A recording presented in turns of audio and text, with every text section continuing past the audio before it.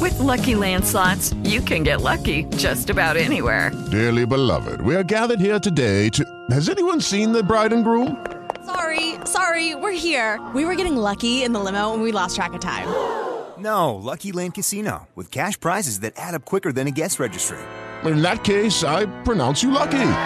Play for free at LuckyLandSlots.com. Daily bonuses are waiting. No purchase necessary. Void where prohibited by law. 18+. Terms and conditions apply. See website for details.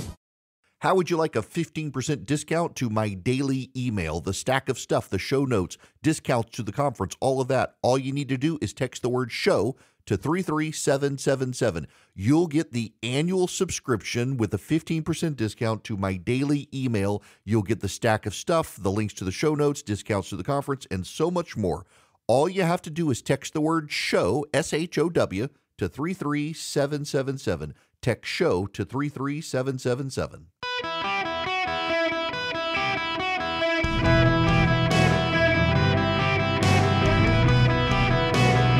Welcome to the Eric Erickson Show podcast, Hour 2. Greetings, conversationalists. Welcome. It is Eric Erickson here across the United States of America. Glad to have you with me. We're moving on from the Supreme Court argument, but I got a note. If you want to hear my review of it or hear the audio clips of the justices, you should get my show notes, which you can get by texting data to 33777. Click that top link. You can subscribe, get the show notes, because we put a number of those clips in the show notes today from the justices. It's just a brutal beatdown of Colorado and law professors across America who they were convinced that this was the way to stop Trump. And nope. Not the case. So now we need to move on. But it's relevant to what happened at the Supreme Court today. It's relevant to a lot of people's thinking. I need to inform some of you of some important history,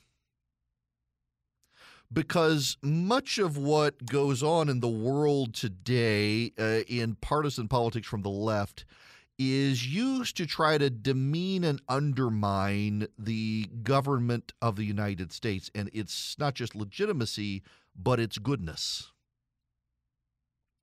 I'm alarmed by the growing number of people on the right who have decided, in effect, that the United States is not a good or great nation for whatever their partisan bugaboo is, whether it's abortion or transgenderism. Usually it's a social or cultural issue, but they're like, oh, we're not a great nation. We allow this abomination, as do so many other countries. But when their side takes back power, suddenly they're okay. The problem here is that for a lot of people on the right now, whether or not you believe the United States is the best nation or one of the greatest nations depends on who the president is and what his party is.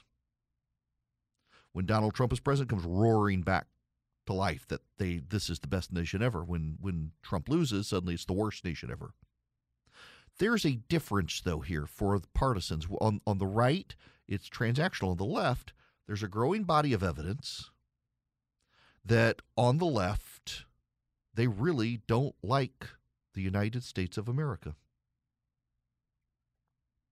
Pew Research has a story out in a research poll on partisan differences in the United States and its global standing. Do you believe the United States stands above all other countries in the world? Is one of the greatest countries along with others, or other countries are better than the United States? In 2011, 5% of Republicans said the United States is worse than other countries. And in 2011, 8% of Democrats said it. In 2019, it was 5% of Republicans and 27% of Democrats. In 2023, 17% of Republicans think other countries are better than the United States. 36% of Democrats do. More than a third of Democrats think other countries are better than the United States. In 2011, 47% of Republicans said the United States stands above all other countries on the planet. And 31% of Democrats did. In 2023, 31% of Republicans say the United States stands above all other countries in the world. Only 9% of Democrats do.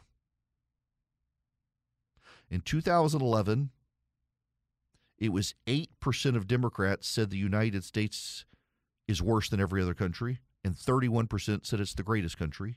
And in 2023, it's 36% of Democrats say the U.S. is the worst country, and 9% say it's the best country. 51% of Republicans say the U.S. is one of the greatest countries along with other countries. 54% of Democrats say the U.S. is one of the greatest countries. The problem here is that you got 17% of Republicans say the U.S. is worse than all the other countries, but you got 36% of Democrats saying it. And the thing is, on the Republican side, it's transactional. You get a Republican in the White House, that number goes down. With Democrats, it doesn't matter who's in the White House. At least a third of them hate this country.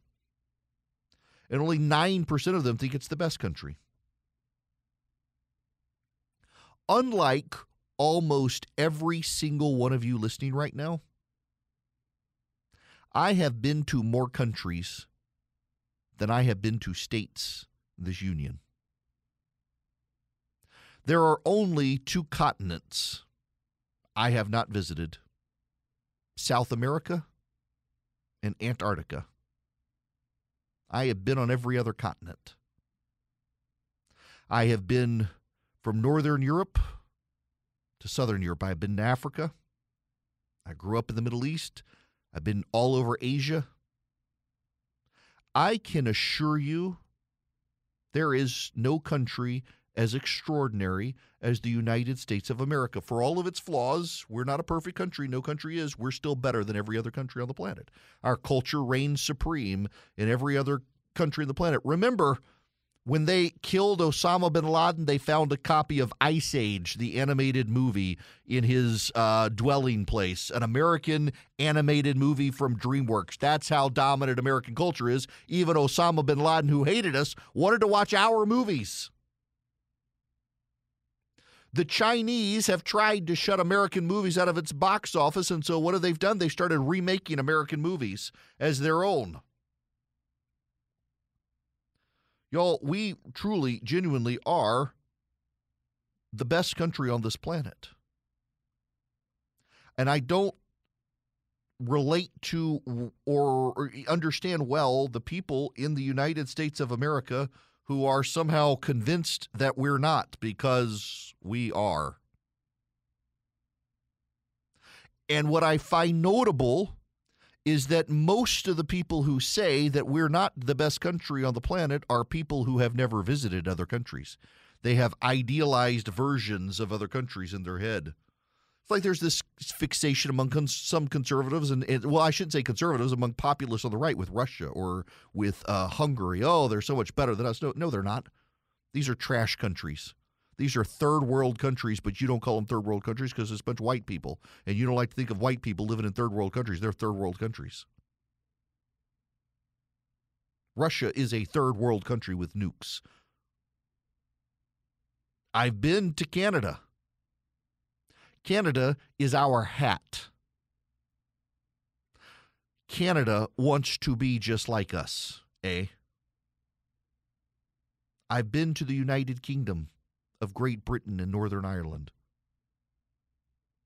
Our culture is dominant there. I've been to Germany. The only good thing about Germany is you can get a beer at McDonald's. And Wiener Schnitzel. I love Wiener Schnitzel.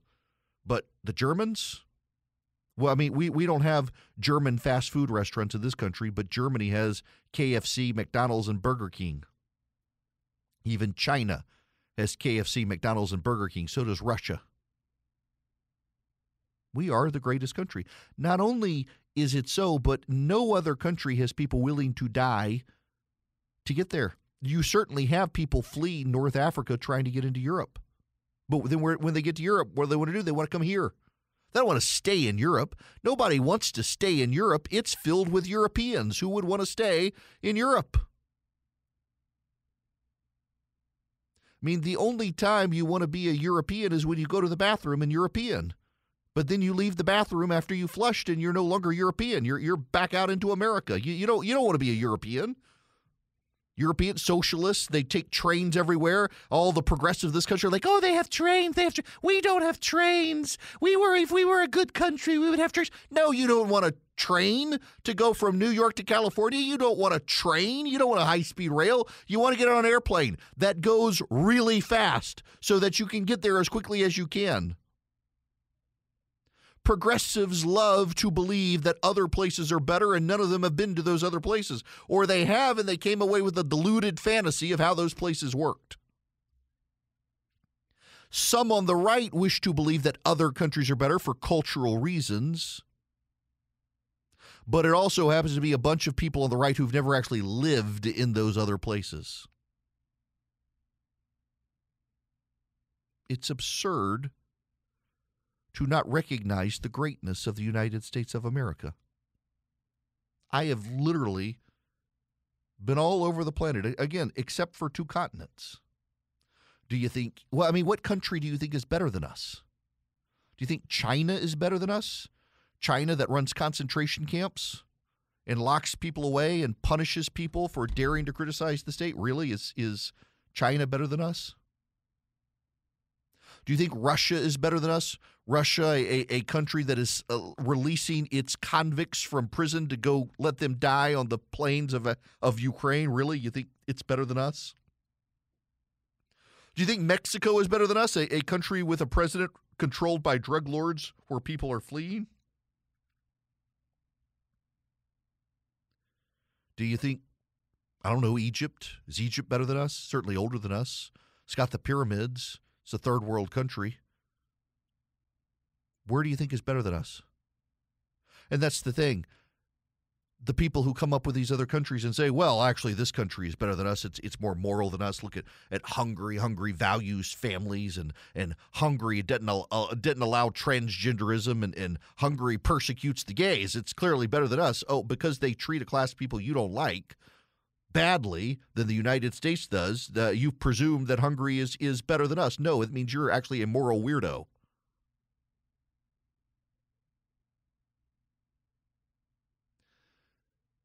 I'm telling you guys, I've been around the world. And other people want to be Americans. There's this growing strain of thought you see in the media that American culture is declining around the world. People aren't embracing American culture around the world. These people who say this have not been around the world. Because you go to India, go to Mumbai, go to Aden in Yemen, racked with war right now. Go to Mogadishu in Somalia. Go there. Go to Dar es Salaam in Tanzania. Or head over to Thailand. Go to Thailand. Go to Bangkok. Go to Cambodia. Go to Phnom Penh. Go to Vietnam. Go to Ho Chi Minh City. You know what you're likely to find in any of those places? Phnom Penh, Ho Chi Minh City, Bangkok, Dar es Salaam, Chennai, Mumbai, Dubai, Damascus. You know what you're likely to find? You're going to find someone wearing a Yankees baseball cap. They don't know anything about the Yankees. They've never heard of Babe Ruth. They don't know any of the Seinfeld jokes about the Yankees and George working, because Stan's working for the Yankees. They don't know who Steinbrenner is. They wear the Yankees cap because it signifies America for them and American culture for them. You go to Isfahan in Iran, you'll find people wearing Yankees ball caps. Because they all want to be us. It's a level of our insularity in this country that we can have people on the left despise this country, and they work socially, they work politically to run down this country because they're convinced that this country must be remade. And it should be startling to Democrats who don't consider themselves progressives that so few Democrats are willing to acknowledge the greatness of America. Only 9% of Democrats believe the United States is the best country. 36% believe it's worse than other countries. That's a damning indictment on the Democratic Party. And if you are a Democrat and you're horrified by this, well, you may need to rethink which party you're in. And if you decide to stick with it, you may need to work on cleaning up your party because your party is being overrun with a group of people who actually hate this country. Okay, round two. Name something that's not boring. A laundry? Ooh, a book club. Computer solitaire, huh? Ah, sorry, we were looking for Chumba Casino. That's right, ChumbaCasino.com has over 100 casino-style games. Join today and play for free for your chance to redeem some serious prizes. ChumbaCasino.com. No purchase necessary. Void where prohibited by law. 18+ terms and conditions apply. See website for details. Hello, welcome. It's Eric Erickson here. The phone number, if you want to call in, 877-973-7425. It has happened again. It has. First, it was Francois Mitterrand, who Joe Biden said he had talked to.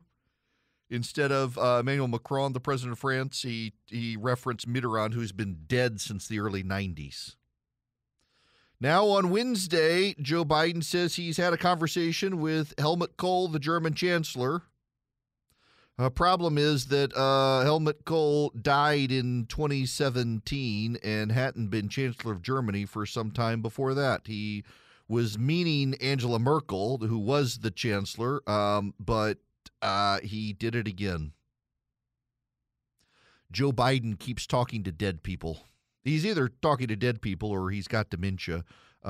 Possibly he was using a Ouija board. We're not sure. Even the Daily Beast is starting to pick up on this stuff. I mean, the Daily Beast is a progressive publication. And being a progressive publication, you would think that they would not be covering this stuff, and yet the progressive publications are starting to realize they have problems with Joe Biden. I do want to remember when I was in D.C. in 2022, there were a group of reporters were saying the New York Times was going to start doing just pounding on Biden after the election. It never happened because it turned out better for the Democrats. I'm wondering if it's about to start happening because the polls are starting to freak them out. Good poll just came out of Wisconsin, and Donald Trump's ahead of Biden there. Bad signs for the Democrats.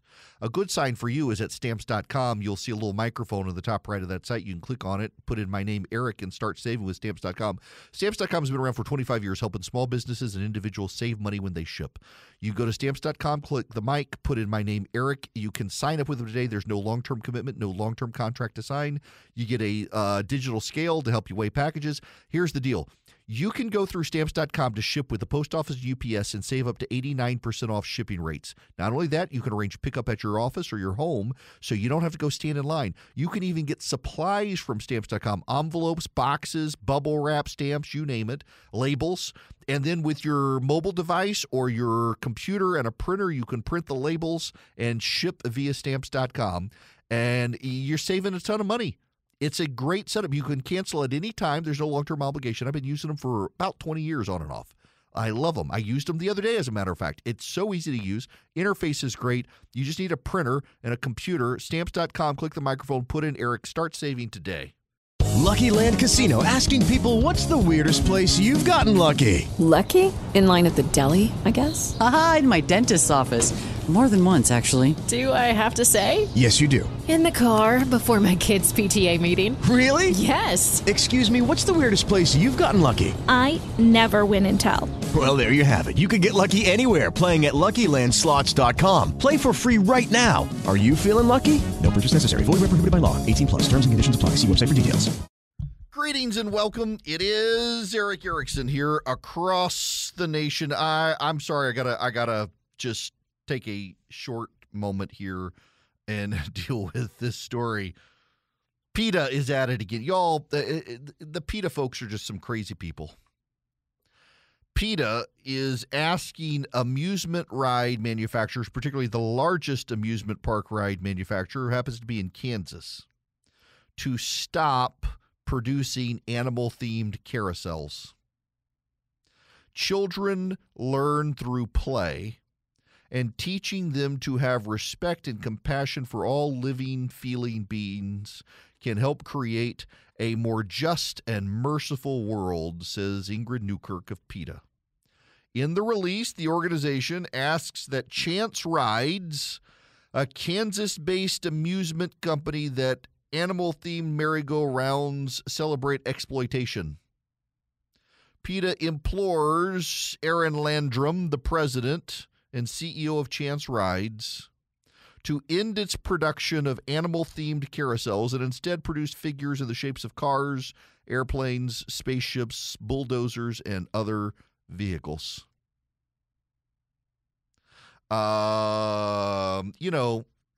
Okay. So first of all, can we just give it to PETA for just a minute? In all candor and honesty, these are true believers. These are true believers. And you got to admire their dedication to their beliefs. They come across as insane to all the rest of us, but they are true believers. It's cult-like. It's honestly, it's like the people who gave up Bud Light until Donald Trump said it's safe to drink the Bud Light. Now they're like, I'm going to go get a case of Bud Light. I don't even drink beer. I'm Baptist, but I'm going to have some because he said so. And there literally were examples of this yesterday on social media. People who sold their Anheuser-Busch stock, said they never, ever, ever drink Bud Light again. And then Trump says, hey, you can drink it. They're holding the fundraiser for me. They're like, I'm going to go buy me some Bud Light. It's cult-like. PETA is cult-like. PETA is... Don't make carousels in the shapes of horses, because children they'll ride the horses and think the horses are creatures. Horses are meant to be ridden. God gave us horses as work animals. He gave us dogs to help us. There are some brilliant, wonderful breeds of dogs out there that help farmers. They're wonderful. They help round up the sheep for the slaughter. I mean, what does PETA think about those dogs? Those are some problematic dogs. I'm the screwed up Irish people, but God bless them. True believers. They're the true believers. I feel bad for the companies. All right, I got to move on. I saw that story, and the whole thing is absurd to me. There is a story we need to talk about. Remember the candidate who was running for office in New York City? And his party was essentially the Rent's Too Damn High party. That was the name of his political party he had conjured up. This is from the Associated Press. A record number of Americans can't afford their rent. Lawmakers are scrambling to help. Single mom Caitlin Colbert watched as rent for her two-bedroom apartment doubled, then tripled, and quadrupled over a decade in Denver, from $750 a month to $3,374 last year. Every month, like millions of Americans, Colbert juggles her costs. She pays rent or swim team fees for one of her 3 kids, rent or school supplies, rent or groceries. Colbert, a social worker who helps people stay financially afloat, would often arrive home to notices giving her 30 days to pay rent and a late fee or face eviction. Every month, you just got a budget, and then you still fall short. This month, we have $13 left. Millions of Americans, especially people of color, are facing the same painful decisions, and a record number struggle with unaffordable rent increases, a crisis fueled by rising prices for inflation, a shortage of affordable housing, and the end of pandemic relief. You know what? If these cities lowered property taxes, it could help, but they're not going to do that. Sometimes they want to make the landlord the bad guy. Let me tell you what landlords are dealing with around the country. It's a big issue now where I am in Atlanta. People who refuse to leave, they're squatting. They don't want to pay their rent, and they squat. This is a ridiculousness that's driving up the cost of rent for everybody. Right now, the legislature in Georgia is meeting, and there are a couple other legislatures in the nation that are dealing with this as well, trying to figure out what to do about squatters' rights and squatters in houses, people who they've stopped paying their money, the landlord wants to evict them, and it takes forever to get them out of the house. And you know what landlords do? Landlords drive up the rental price of the property to keep the riffraff out. That affects everybody because other landlords begin to drive up their rents as well. If that guy can get this much, well, I can get something comparable. You solve the squatting problem, you're going to help deal with this issue. Now, so what's actually happening? This is a bizarre situation that's getting more and more attention. In fact, Bloomberg News has this piece out of Atlanta. An estimated 1,200 homes are illegally occupied. In the Atlanta metro area. In the biggest U.S. market for institutional landlords, squatting in vacant rental homes has reached such extreme that owners offer intruders money to leave, and many property managers won't check on suspect houses alone. A squatter last spring shot one of Matt Urbanski's employees in the leg during a 4-mile car chase through the Atlanta suburb of Lithonia. Urbanski, who runs a home cleaning and construction firm, had been trying to remove the man's belongings from a house owned by rental industry giant Starwood Capital Group. They got into a scuffle, which escalated into a pursuit and gunfire. I'd be terrified in Atlanta to lease out one of my properties, Urbanski said. Around 1,200 homes in metro Atlanta recently have had squatters or people occupying a property illegally without a landlord-tenant relationship. That's far more than in any other U.S. metro area tracked by the National Rental Home Council. And it's hitting big names in America's single-family rental business, including Starwood, Cerberus Capital Management's First Key Homes, Amherst Group, all of which have had dozens of properties with squatters. Landlords say evicting intruders can take half a year or more due to backlogged court systems and overwhelmed sheriff's offices. The large corporations are having a hard time dealing with it. A small individual who would want to use that property to build their long-term wealth and secure their future, it could potentially destroy them. First Key Homes is based just outside Atlanta. It's installed smart home equipment and created notification systems to address trespassing. Unlawful occupants often brandish weapons and threaten neighbors, including children. The problem is rapidly growing. We're concerned about the impact. Atlanta has proven fertile ground for the single-family rental industry that sprang up following the foreclosure crisis. Low home prices helped landlords amass large portfolios, and the growing economy promised rising rents. Today, institutional investors own 72,000 homes in the Atlanta area. Institutions own 34,000 homes in Phoenix, the second largest market. Smart job growth and pandemic real estate boom, fueled in part by people moving from pricier cities, has sent the area's housing costs soaring. The typical rent across all properties in the Atlanta area has risen 34% to $1,897. Technology is making it easier for squatters to spot and occupy vacant homes. The advent of self-showing allows would-be tenants to request a viewing and receive a code to enter the property, which can go awry when the information falls in the wrong hands, and fake lease documents are readily available on the internet. People have figured out how to leverage the technology in such a way they can get into the house, counterfeit a bogus lease document, and then just won't leave. Turning on utilities in a vacant house can make it as easy as getting a modem from a local internet service provider. Says Urbanski, he cleans as many as 40 squatter homes a month. Many internet providers require little proof of residency. Once squatters get a bill for the online account, they use that to set up water and power. In some cases, people even squat unwittingly. Scam artists can gain control of a vacant rental home, list it for rent online, and draw up fake lease documents. The duped renter coughs up thousands of dollars in advance, makes monthly payments to the scammer. This is crazy. They profile a woman who got a squatter out of a home. It took 2 months. It took 2 months. She had to file an intruder affidavit in her county, DeKalb County. And now she doesn't know how to list her property for rent. She's terrified to post renting online. And by the way, getting rid of home squatters in 2 months is rare. If a landlord files an eviction lawsuit, getting a court hearing can take 3 months, and then another 3 months to get a sheriff's deputy or a county marshal to clear the home out. It can take up to 6 months to do. Intruder affidavits can be faster, but they come with troubles. Georgia law allows a property owner to submit an affidavit to the local sheriff asserting somebody is intruding on the property and instruct the sheriff to remove them. The intruder can avoid immediate removal if he provides a counter affidavit showing a legal right to be there. Through the first 10 months of 2023, 275 intruder affidavits were filed in one single county in the Atlanta area, DeKalb County.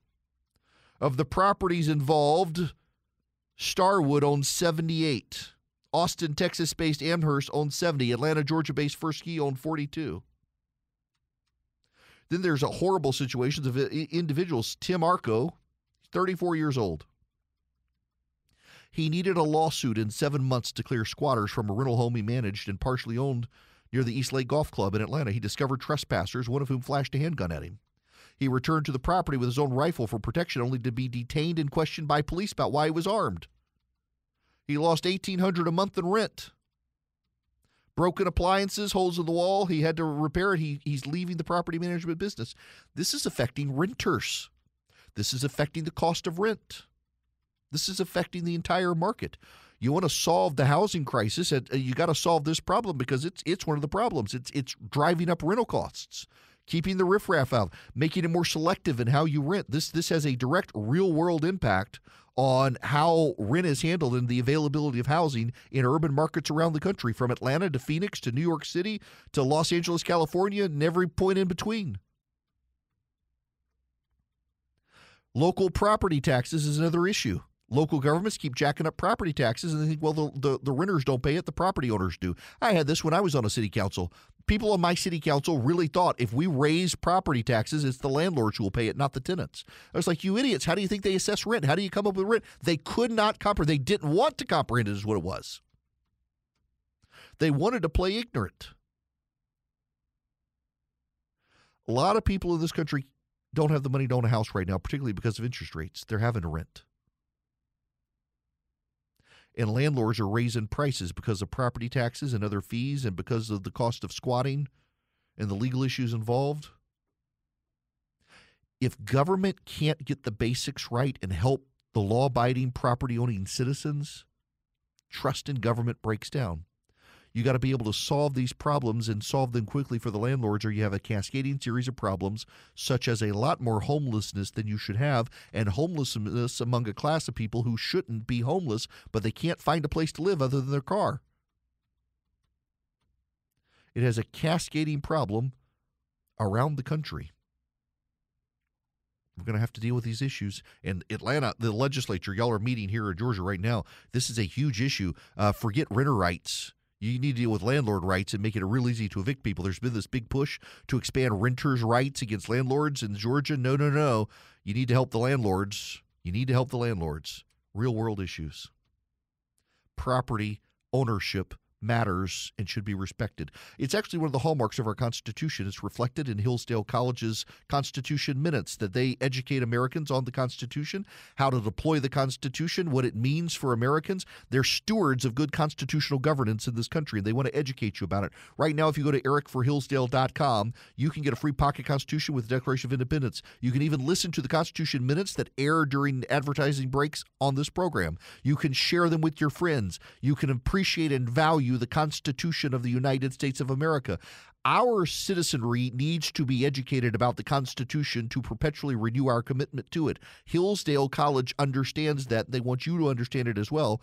If you go to ericforhillsdale.com today, ERICK, ericforhillsdale.com. You get your free pocket Constitution. You hear the Constitution Minutes. You can share them with friends. You can educate yourself and your friends about the Constitution. Get a copy for yourself. You should read the American Constitution.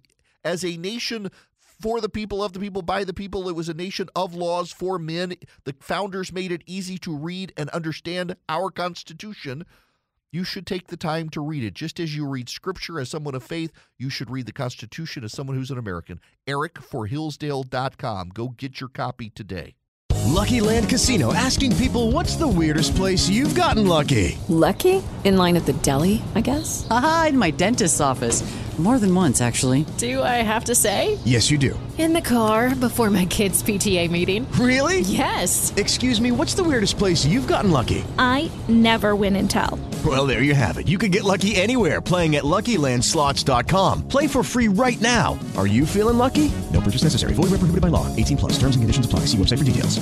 Well, at MSNBC, they're trying to prepare progressives. This is Neil Cattell speaking, who is worked for the Obama administration, argued cases before the Supreme Court. I've watched over 400 Supreme Court arguments. I've done 50 myself. I would tell you this argument did not go well for the Trump challengers, and that's to put it mildly. I probably have some other adjectives that I won't say on air.